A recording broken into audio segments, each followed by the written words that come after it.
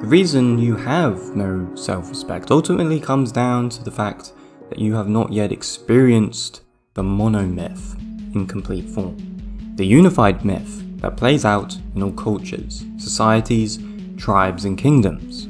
But I am sure, as many of us have felt its calling in some form or way, the irritable scream of relief that lays coiled in your throat, the leaping desire for freedom from within your chest, those feelings of entrapment and willingness to break free, those are the ancestors, you could say, that are speaking it forth from within you, the thirst for rebirth.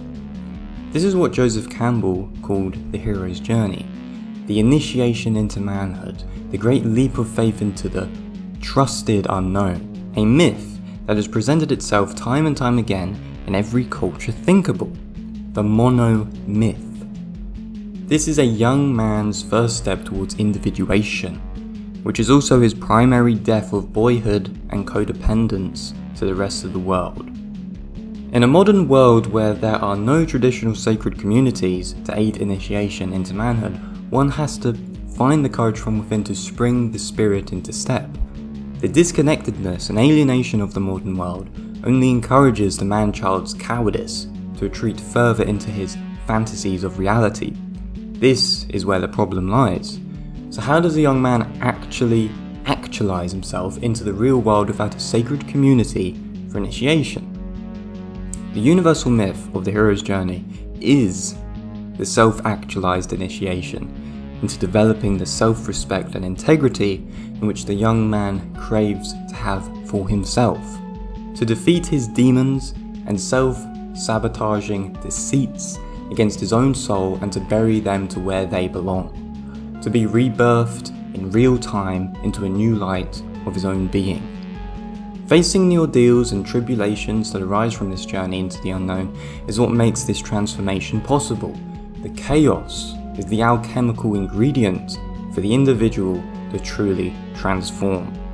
The chaos of tribulation and ordeal is that which brings us back to our primordial soup, which in turn reignites the creation myth, so that a new individual can be resurrected from the death of our past selves into a new awareness of our true potential and capabilities. Eliade puts it, quote, "It is primarily these ordeals that constitute the religious experience of initiation, the encounter with the sacred. The unknown is itself the sacred, the transformative substance. Ancestral activation, or more commonly known as epigenetics, proves this also. This is the activation of unconscious mechanics that you have genetically inherited, which bring new life into your personal experience via activation.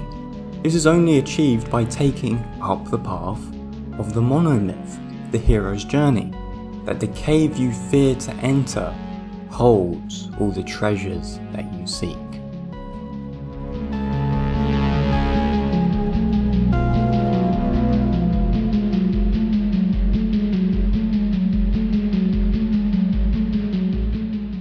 And this is at its core what Mayoram society is all about, an initiation ground for young men to step into their own personal journey of transformation. We have created a system of coaches that aid towards disciplinary pillars that are fundamental to a young man's development. We put you through the process so that you independently self-actualize your own hero's journey through the support and advice from our coaching team. We give you the tools to find your own clarity towards consciousness. So if this sounds like something you'd be interested in, sign up down below for a free one-to-one coach discovery call with me and my team. With that said, I look forward to talking with you and to see you on the inside.